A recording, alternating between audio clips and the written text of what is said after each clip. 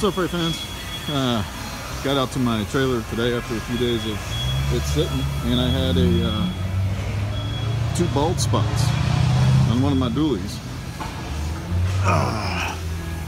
Back here in the back right, so we're gonna get those yanked off and replaced. Heavy trailer, that's for sure. Yeah, it is.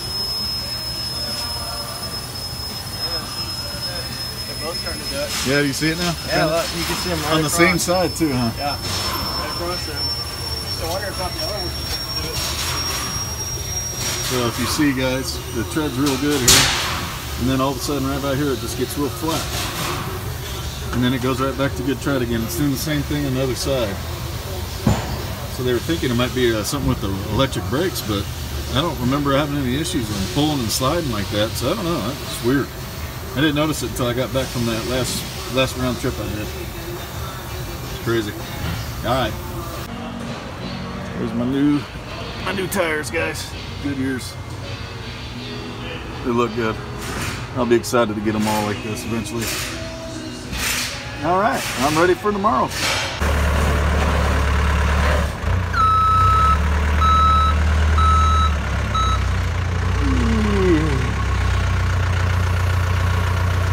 Guys, I'm back in Flagstaff, picking up a load for Nevada again.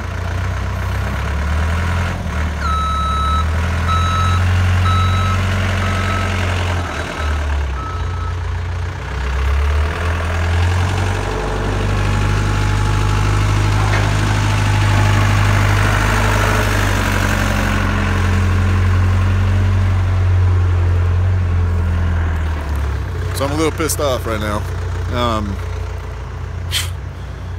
I can't win for losing. This load was supposed to be 10 feet, 3,600 pounds.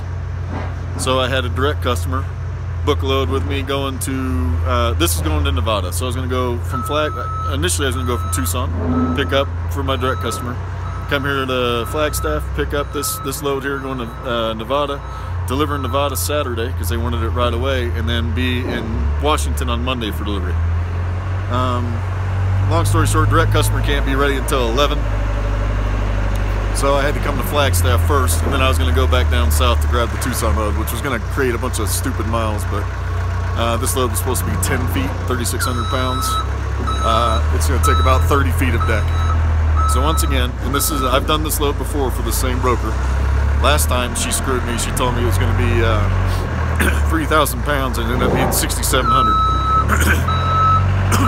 But I was new then, and I didn't learn to screenshot the postings on the load boards, so I didn't do that.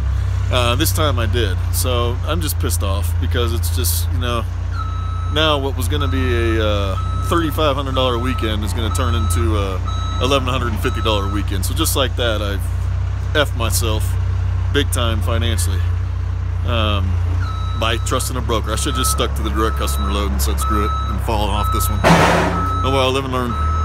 Hopefully we get it covered. Need to find a way to you guys that are watching this, you hotshot guys, especially if you're in the Arizona area, get you hooked up with us so that when situations like this arise, I've got a load for you if you don't have one. And I'm not taking them unless they pay well, so it'd be a good idea if you're interested. Hit me up in the comments below and I'll get you our contact information so you can be a part of that.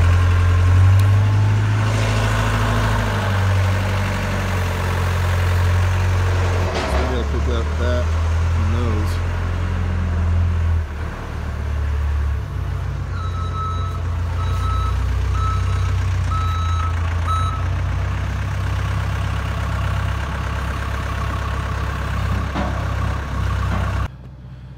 Alright, freight fans, all loaded up here in Flagstaff. Here's my 10-foot partial. Ready? Remember, I have a 40-foot bed. This is my 10-foot partial.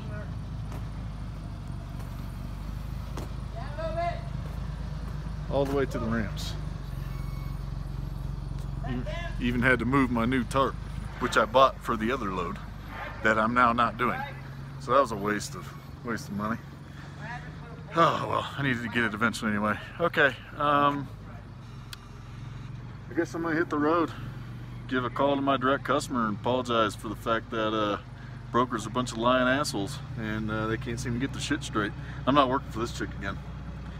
This dude took my business card today, so hopefully we'll see. All right, man, he's coming out. I'll talk to you guys later. Yo, freight fans. All right.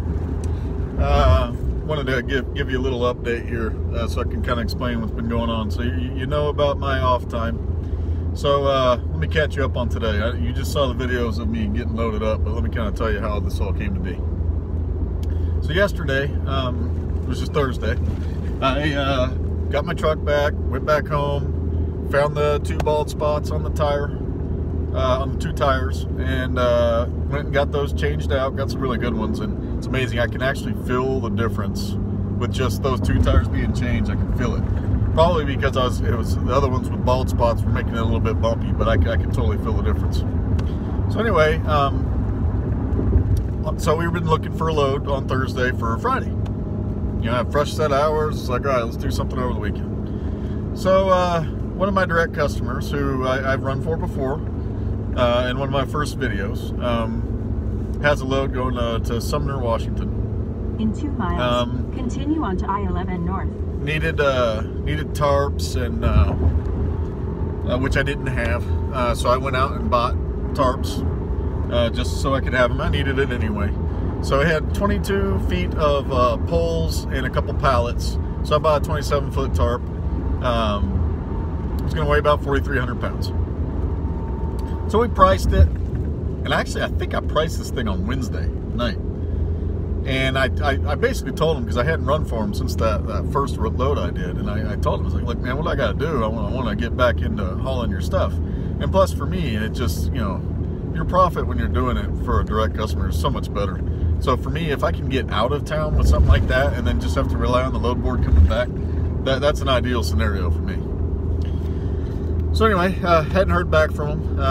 Then he kind of had written back and let us know how long the freight was going to be on Thursday morning. And so we wrote him back, okay, well, does the price work? If so, let us know so we can book it. Well, a couple hours had gone by and nothing.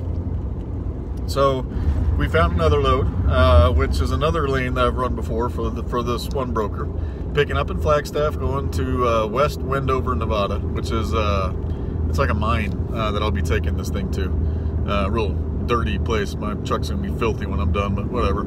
And first time I ran this load, she had told me, you know, it was like 3,500 pounds of freight. Turned out being 6,700. As I told you in that prior video, I back then I was new, didn't screenshot the load board postings, so I didn't have anything to go back on. So whatever, it was kind of like you sucked it up. I took that load for 750 bucks. For 35 miles. My wife found this one, and this time she had it posted for, I think, $1,000, maybe 900. And it's like 660 miles, of which I would have about 180 deadhead from Phoenix up to Flagstaff. So she gets on the phone, they do some negotiating. It's going to be 10 feet long, 3,600 pounds. My wife gets her to agree on a price of $1,150. So now I'm booked. We're good to go on that load. I had to pick it up Friday morning and head out, which is what I'm doing now. Then our customer gets back to us and says, okay, yep, it's a go, book it. Well, now, you know, I'm an hour booked into this other load, so I'm looking at it, I'm like, well, you know what, I can do both. So let's start this day in Tucson. Let's pick up the direct customer's load. Let me head to Flagstaff, pick up the Saturday delivery load in Nevada, deliver it on Saturday, and then I'll head straight to Washington and be there Monday morning for the appointment. Piece of cake. Would have been, what did I say earlier, like almost $3,500 for a couple days of work. Would have been one of the better couple days I've had. Well, direct customer is not ready until 11. So Flagstaff is about 250 miles from Tucson. I might be a little understating that. It might be a little bit more like 270. So now it was going to require me to go to Flag, pick up, backtrack to Tucson, pick up, to backtrack part of that way, because you take a different route because you got to go through Vegas, but you basically backtrack an additional 100 miles on top of the Flagstaff back to Tucson. So about 350 miles total of backtrack miles. But I was like, all right, I'll do it if we can't get it covered. So we had it posted. We were having some troubles with the posting board. Wasn't posting the price for whatever reason. So we weren't getting a whole lot of calls on it. Finally we got that figured out. But we did finally get somebody to cover it too, which is awesome. I don't know who that company is, but I think it's a hot shot out of Phoenix. So if you happen to watch these, which you probably don't, thank you. It means a lot to us to get that thing covered, because that customer is important to me. Get that thing covered so I didn't have to deadhead. And in addition to that, picking up the Flagstaff, as you saw, you know, it's 35 feet of my deck. It's like it's not 10 feet. So, you know, I don't know what to do about that. I mean, obviously I'm rolling, but,